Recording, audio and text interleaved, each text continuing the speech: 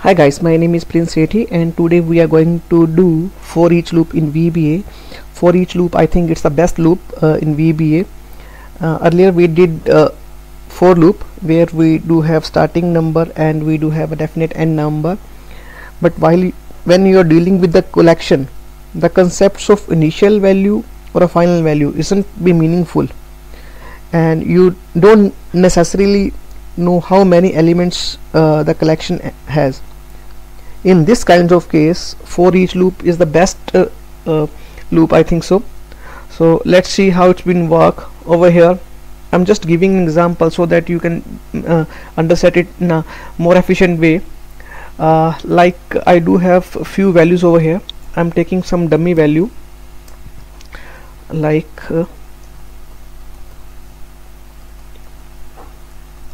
nothing else. I'm just taking few dummy values, and I need to check if okay, I'm taking a simple example firstly.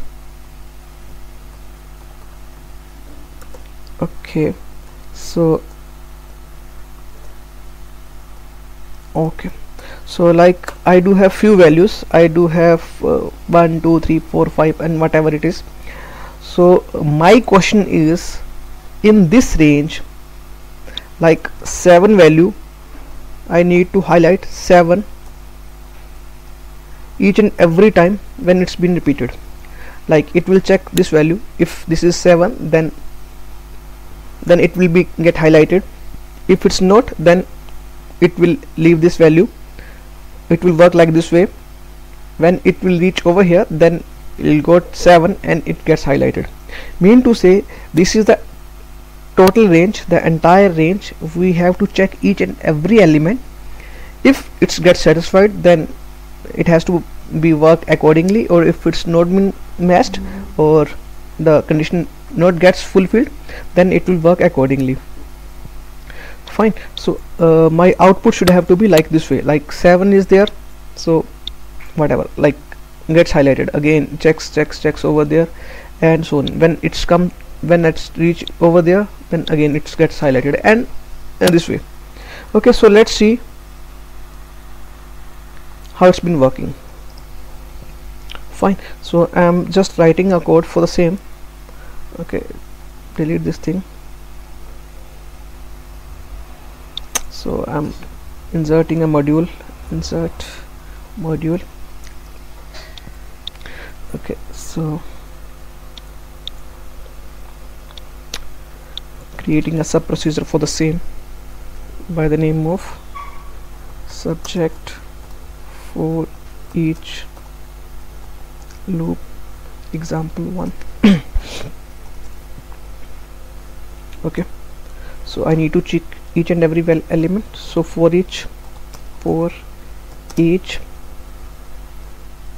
cells in range, like it's a A7 to K19, A7 to K19, and next. I'm explaining what I'm doing as of now. So what it will do, it will check each and every cell in this particular range. I can do one more things over here, like I can create an object of this particular range as well, like set dot like sheet 1 dot range A7 to K19. Made to say every time I have to use this particular range, so instead to use these words, I can take this word. Okay, so mean to say, instead of this thing, I can take it dot as well. Fine. Or you can do one more thing over here. You can take it as a current region as well. Like I'm just mentioning, like for each cell in range K7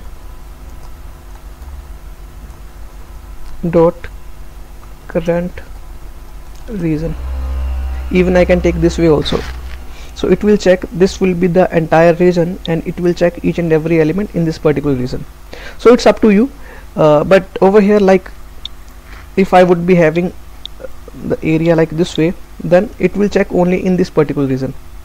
Okay, but through object, like I have created tot object for this particular range, so it's up to you. You can create it in a dynamic way also.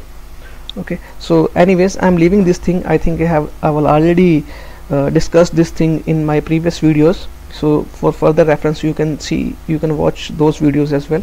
So as of now, I'm deleting this thing, and I'm taking the tot concept and deleting this thing as well.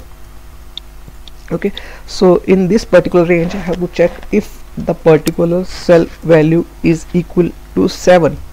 So mean to say, if cells is equals to 7, then what I have to do, I have to cell dot interior dot color index should be 5, and if, so mean to say, if it's equivalent to 7, then make it blue, otherwise leave it.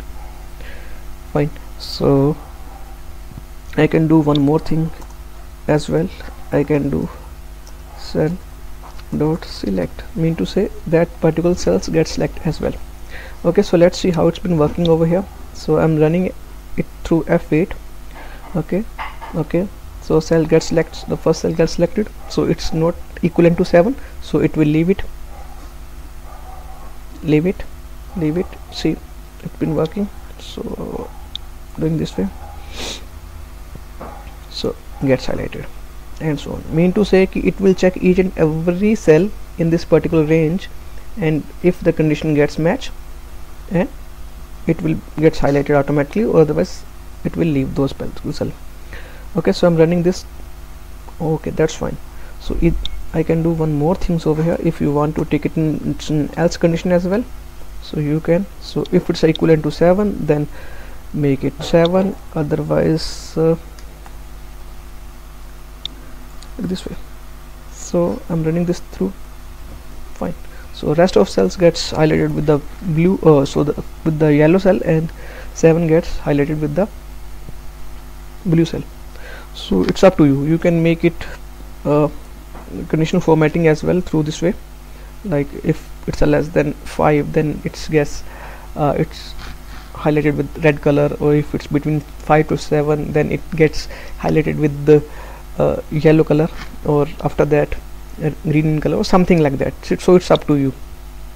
Okay, but my concept was to deal with each and every cell in this particular range. Okay, so I'm taking one more example. Okay, so even you can do one thing over here, like if the cell value is even, then it gets highlighted this way, or it's an odd, then it gets highlighted with the other color, or whatever the condition is. So as of now, I'm taking one more example. Okay, so I'm just making its copy, pasting over there. So I do have number value in this particular condition, so I think it's it could be an important example for you sometime when you just extract the data from a website or from an application. So it's a number of times you'll see that a few numbers value gets converted into text. So I'm just showing it to you how it looks like this way. I'm just making few. So over here,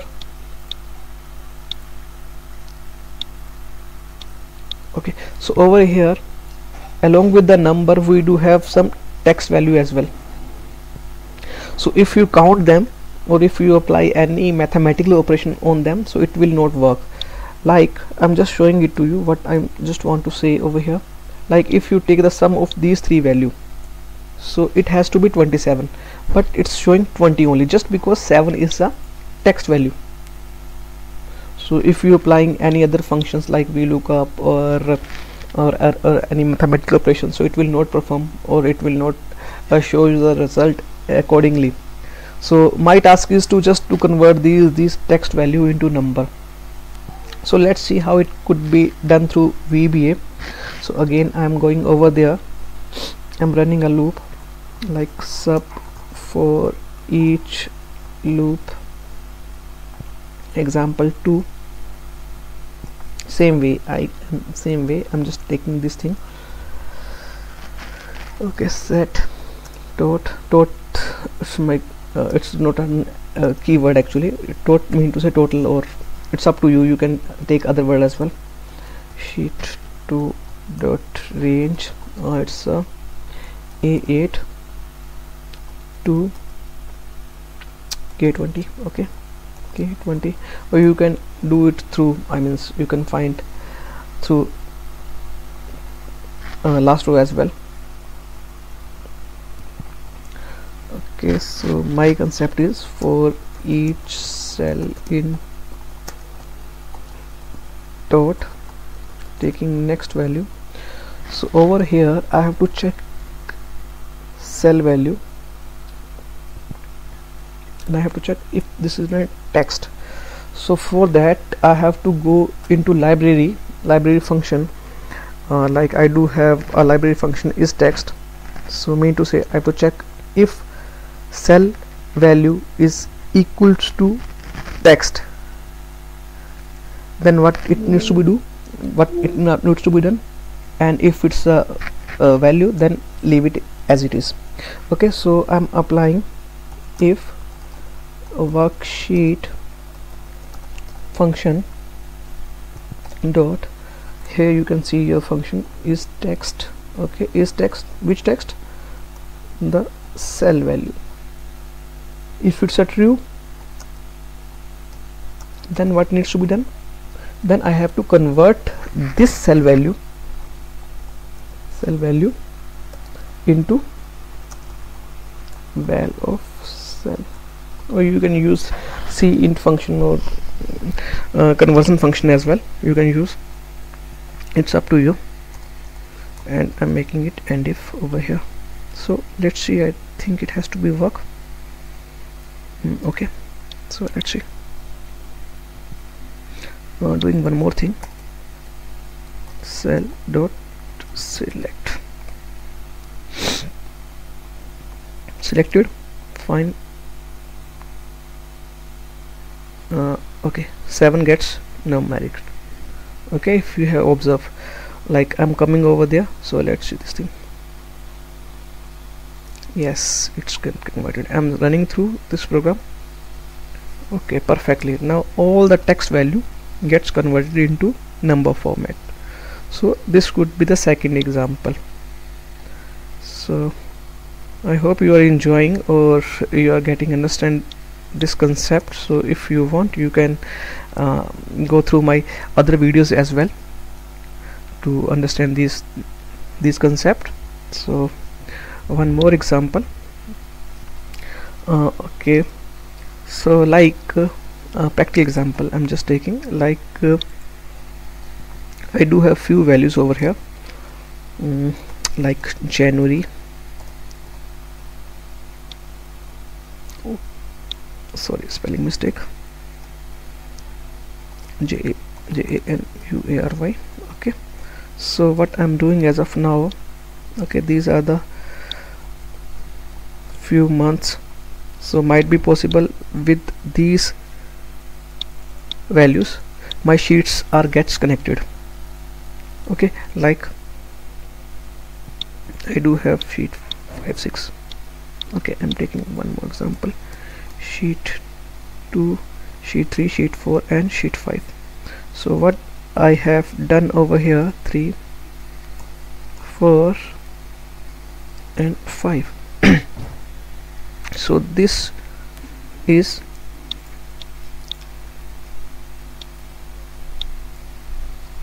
okay, sorry, so this is linked with sheet 3, this is linked with sheet 4, this is linked with sheet 5, and this is linked with sheet 6. Okay, so my concept is to remove the hyperlinks.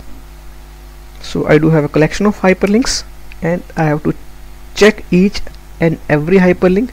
If it contains the links, it needs to be deleted. Okay, so might be possible in my entire sheet there could be lots of hyperlink, so it will detect automatically and delete them. So for that I'm just writing a code, sub for each loop example 3. Okay, so mean to say for each now it's up to you, means if you want to give its name hyperlink, or if you want to give its the hyperlink or ABC or whatever, so it doesn't matter. So hyperlink, so I'm just mentioning HL hyperlink, whatever in it is in active sheet. The matter over here is hyperlinks. This has to be correct. The hyperlinks, mean to say HL is a collection of hyperlinks, or you can make it hyperlink as well, so it's up to you, so it doesn't matter. So next, so I have to use this word now. So whatever the word you have taken over here, HL dot delete. Okay, so let's see. Deleted sheet 3, if you observe, sheet 4 deleted, 5, 6. It automatically jumps on those particular cells which contain hyperlink, and whatever the situation you have given, it will work accordingly. Fine. I think you have enjoyed this video and you have learnt whatever I have told you. Thank you for watching. Thank you so much.